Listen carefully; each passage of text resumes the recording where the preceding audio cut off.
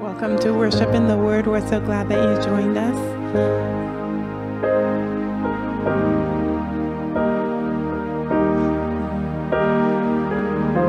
Yeah, Lord, we just thank you for your holiness and for who you are. We worship you.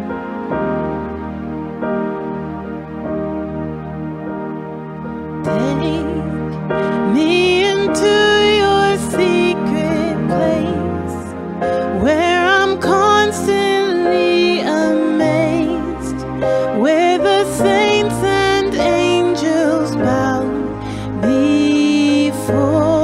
you. There's nothing like your presence.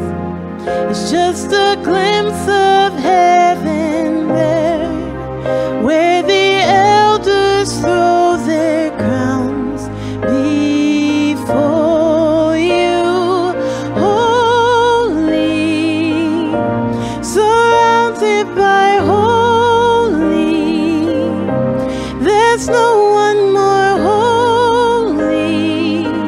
I'm in wonder and awe, in wonder and awe.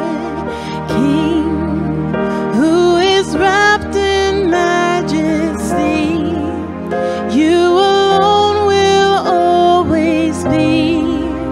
All creation joins with heaven, singing, holy, surrounded by holy, there's no one more holy. I'm in wonder and awe, in wonder and awe. Holy, surrounded by holy, there's no one more holy. I'm in wonder and awe, in wonder and awe. The more that I enter in, you consume all I am. I lose myself in the one who's holy. As we come face to face, you take my breath away. All I can do is cry, holy, holy. The more that I enter in, you consume all I am. I lose myself in the one who's holy. As we come face to face, you take my breath away. All I can do is cry, holy, surrounded by holy, there's no one more holy. I'm in wonder and awe, in wonder and awe. Holy, surrounded by holy, there's no one more holy. I'm in wonder and awe, in wonder and awe.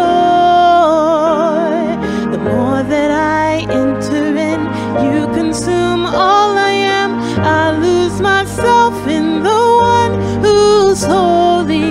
As we come face to face, you take my breath away. All I can do is cry, holy, holy, holy, surrounded by holy, there's no one more holy. I'm in wonder and awe, in wonder and awe.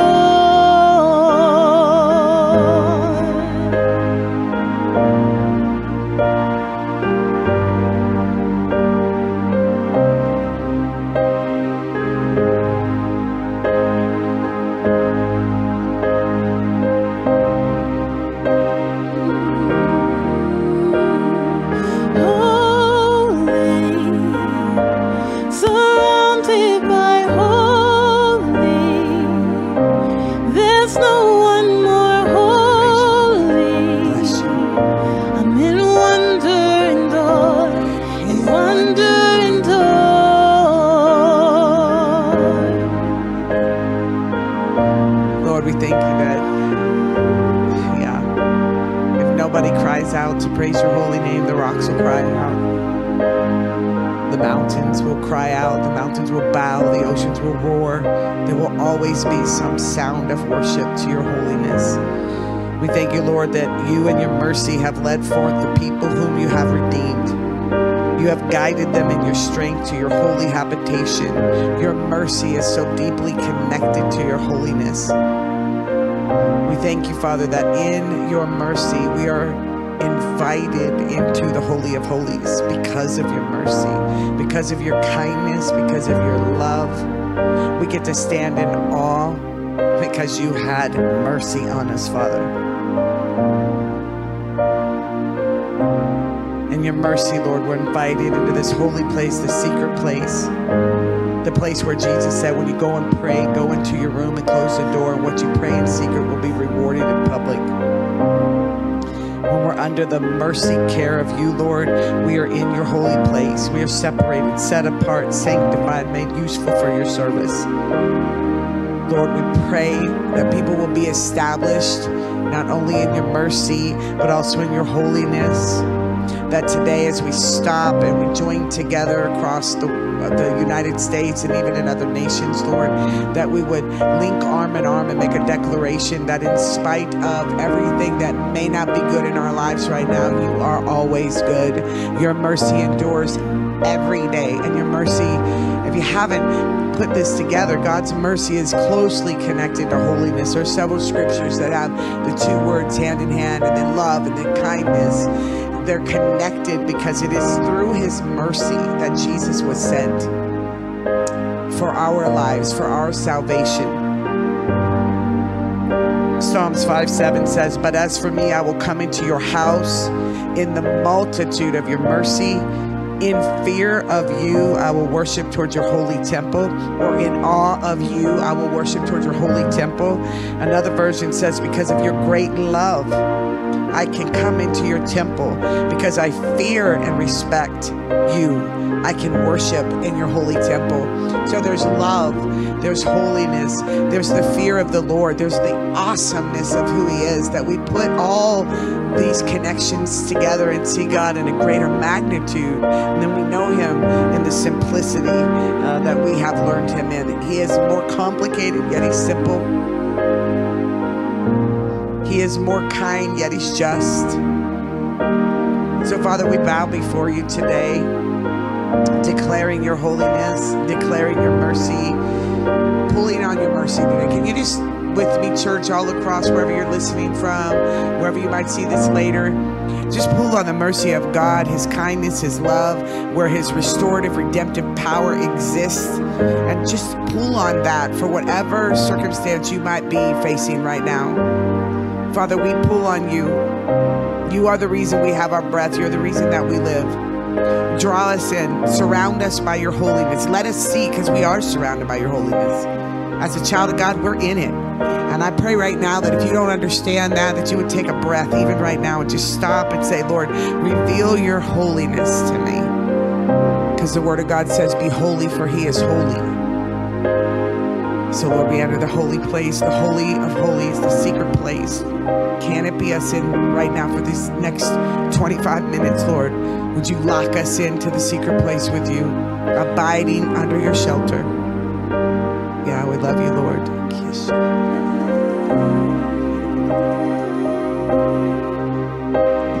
And holy, surrounded by holy. There's no one more holy. I'm in wonder and awe, in wonder and awe. Holy, surrounded by holy.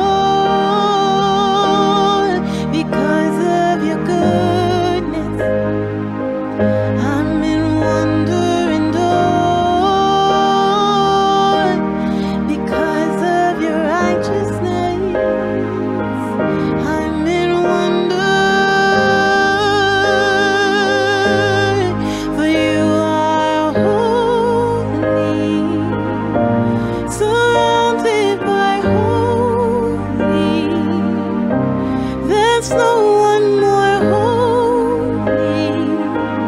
I'm in wonder and awe, in wonder and awe,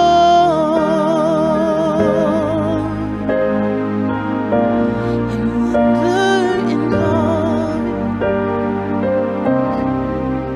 Lord, we declare your awesome and marvelous deeds. How wondrous are your works. How great is your mercy. How many other gods are called love. How many other gods can work their love and fire and consume everything, not only out of our own personal lives, but also in the world. How many other gods can put every god to death but you? For you are the God of the universe, the God who created all things. There is no other God above you. You are the God of gods, the Lord of lords, the King of kings, the righteousness. That you are Christ Jesus, the righteousness of God. And we thank you. And we thank you. We take time, Lord, today in our day. God, I pray that we'll carry this with us for the rest of the week, that in our minds all day long, we will remember your wonderful deeds, your wonderful works, your majesty. All that you've done in our past, Lord, you'll do greater in our future. For those who are yielded to your spirit, those who are yielded to your kingdom call, those who are yielded to your will, Lord, you will do great and wonderful deeds in and through us. Signs and wonders will follow those who follow you, Jesus. So we declare that there is a breakthrough coming. There is something greater than we can imagine about to break through in this new season over these next couple of months. And Father, I pray for those who don't know you intimately, who have no clue that there are prophetic things happening today, that there are prophetic words, prophetic statements, prophetic gestures, prophetic visions, and things that we have no clue until you have released them into us, God, that are about to come into our lives. Let us be a people who are pressed into you, listening, ready, willing, waiting, because you are marvelous. The whole earth is groaning for the manifestations of your sons and daughters. God, let us manifest your glory. Let us manifest your love and your kindness and your mercy. And what little bit that we can give in our humanness, Lord, let us be yielded and manifesting your kingdom's will here on earth.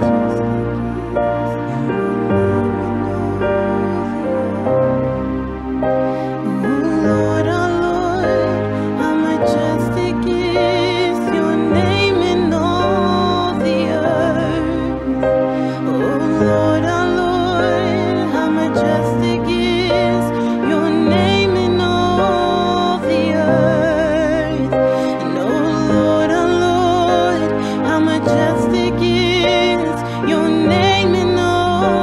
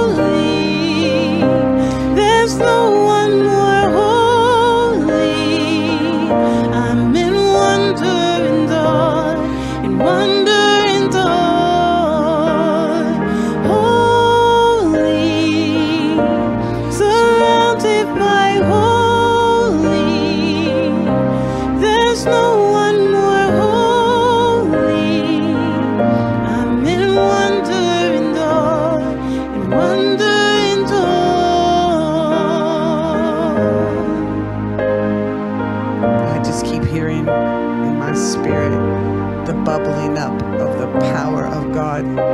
That if we just knew him in his wonder and knew him in his awesome power and knew him in the fear of the Lord and submitted to him in those places, we would be delivered. We would be made whole. We would be made strong, able to endure all trials and tribulations.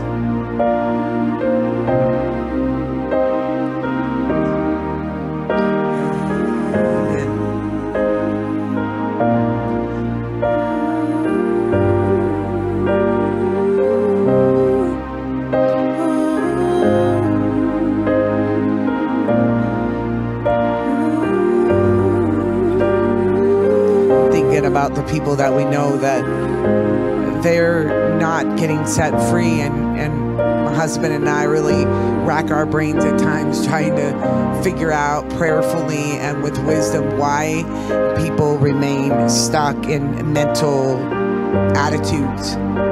And I really believe it's because we haven't embraced this God that we're singing about. We don't know him like this. We haven't reflected on our testimonies. We all have one. We've been saved and delivered so many times, we probably don't even recognize it. So many times that God has reached in to forgive you, he's reached in to love you and to free you from multiple things in your past. More than likely, you've had many experiences, but you haven't attributed them to the King of the universe, to the creator of all this. You haven't attributed them to God who loves you. And I just pray that we would give glory to God, that we would take our intellect out of the way for a moment and stop looking at our own ability of what we've done, what we've accomplished, how we've built, how we've saved. And then we would look that without God, especially if you're a believer, even if you're not a believer, it's still the same way, but you don't know that because you don't know the God that we know. But if you are a believer, you should know the God that we know. And the God that we know is the God who is supernaturally lining up every path in your life for you to fulfill your destiny that was written in your book. And so when you know him in awe, and you know him in wonder, and you know that he is just like, he could do whatever he wanted to do in a moment. Like he could wipe out this nation, this hurricane that's hitting in Florida, he could move that in such a way it could take everybody out if he wanted to, if he needed to, if he felt it was time to. There's so many things God could do in his destructive power, but instead he chooses to save and to heal and to rescue and to redeem and to rebuild and restore. That's his choice because he is always love and he was always good. So God, I ask you today, will you forgive us for taking your glory, for refusing to acknowledge you in the rescuing. Yeah, that's our prayer for today. As we worship this awesome, amazing God, that we would take a moment to say, yeah, we recognize we have taken glory where glory does not belong to us. And we co-partner with you, Lord. We co-labor with you. We are ready to reconnect with you today. Every place that's been disconnected in our souls, Lord God, would you bring your spirit in such a way to manifest the tightness, the knitting together between your spirit and ours, that we would become one again. Yeah, as one. In Jesus' name.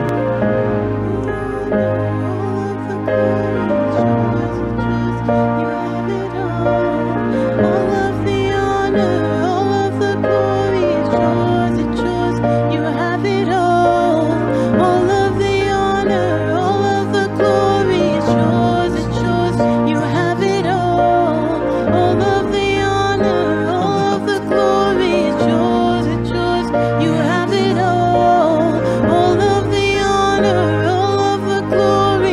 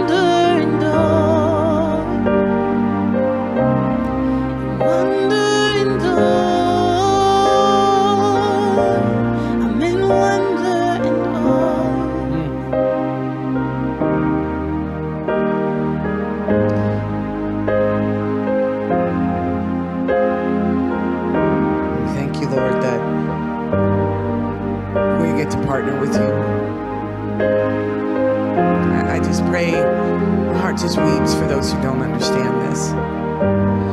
So many of us by now should be teachers, instead still needing the milk. So many still immature and have no clue who this God is. And we've boxed him into religion, and we've boxed him into our own belief system, and we've boxed him into a powerless God that is like a genie, that is only there for us to rub on him a little bit to say, I want, I will. This is not the God that he doesn't even pay attention to that. He doesn't listen. He is the God who laughs at that kind of mocking. So Lord, I pray over these next few weeks as you begin to move in a different way, and as your rhythm here on the earth and in our hearts begin to change, that ears and eyes would be open, that you would reestablish those who are drifting apart and roots have come loose. I just see some of the believers that your roots have become very loose. And even some have rotting roots because you haven't tended to your position in Christ with the Word of God. And you haven't fed your soul the proper nourishment with the Word. And so now some are getting root rot.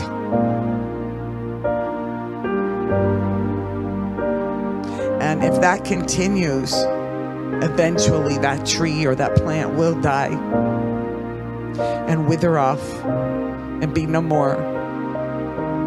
And that's the state of the beginning of backslidden people. Fallen trees that should be trees of righteousness, falling over because their roots have rotted, because of immaturity, because you can't live on milk forever, because you need the meat of the Word. And I pray for the body of Christ that the nourishment that is necessary to bring us to a deeper revelation of this glorious, mighty God would begin to develop in our churches, in our Bible studies, in our personal private lives, that we would want more, that we would even demand more from our gatherings than we're getting, that we would hunger and thirst for righteousness, that we would begin to lean not on our own understanding, especially in this season, but we begin to live on every word that the Father speaks. Yeah, I just speak to dead bones to arise, that God's breath of life would enter in and establish you back to life. Yeah. God, help us. Call in the laborers to help those who need a hand back out of those pits. And we just cry out. If the rocks, we don't want the rocks to cry out, Lord, we cry out that you are holy.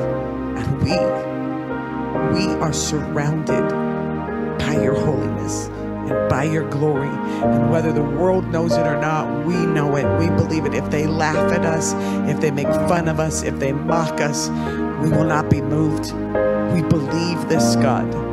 We believe you are God. There is no other God besides you, Jesus. This is it. You are God. Holy Spirit, you are in us. You are our comforter. You are our counselor. You guide, you direct, you equip, you correct. So, Lord, correct this body of people before it's too late, in Jesus' name.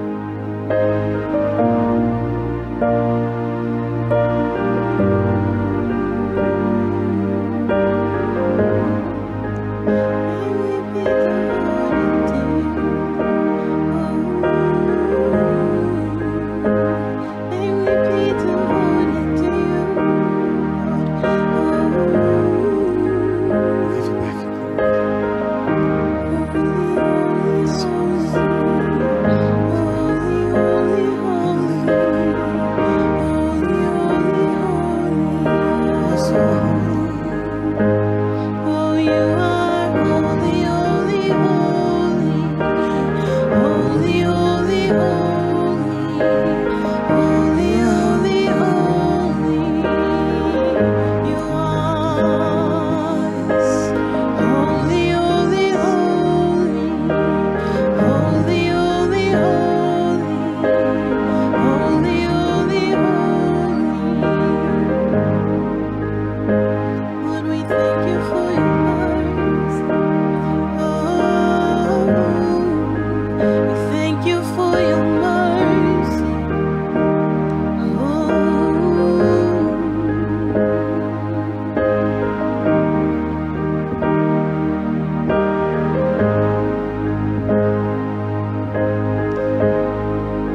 imagine what this earth would be like if we were not rooted and established in the love of God, which is His mercy.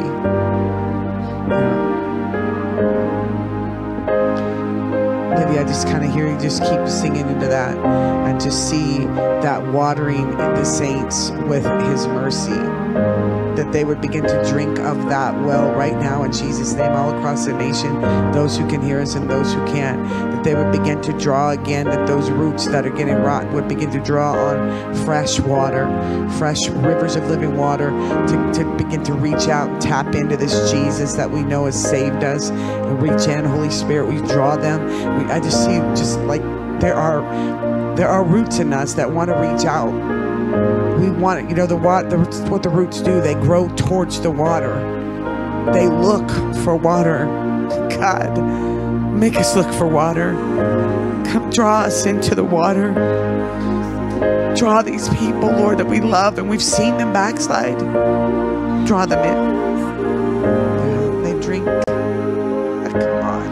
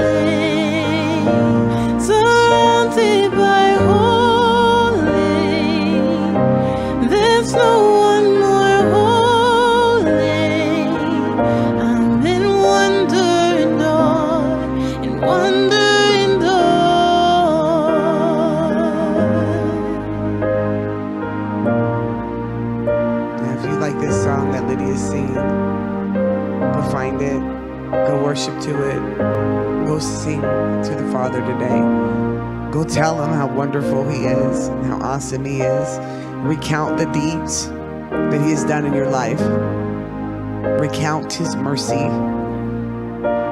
Thank Him that His mercy will be new tomorrow. It's new today. Not a day goes by that mercy isn't available.